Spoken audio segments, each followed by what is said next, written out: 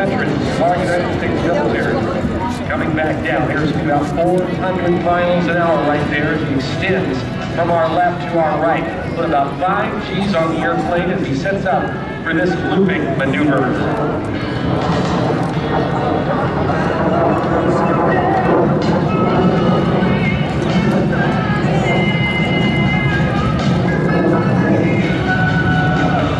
It was on June 23rd, 1943, that General Arnold approved a letter of contract from Lockheed to build the very first XP-80. The XP-80, nicknamed Blue Bell, was built in a temporary structure thrown together in just 110 days, made of old packing crates. An entire machine shop was also brought, so the tools currently used on the Lockheed production line would not have to be integrated currently in full wartime production.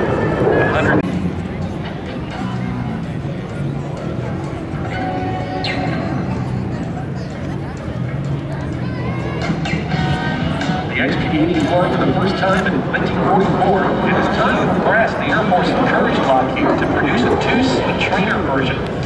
Converting a P-80C model shooting star, they added another 26-inch section to the fuselage, another 12-inch section to the rear for balance and stability, and the first shooting star T-33 trainer flew on March 22nd, 1948. It was on November 8, 1950, the first jet versus jet air-to-jet air-to-air kill. It was the first of 827 MiGs to be shot down during the Korean conflict. The P-80 serving between 1950 and 1953 was a huge leap in technology, especially with jet tech. And while it was not as fast or as maneuverable as the Russian-built MiGs being flown by the North Koreans, it was a formidable airplane, and North American Aviation actually rushed their F-86 Sabre jet into production in order to get them into combat very rapidly.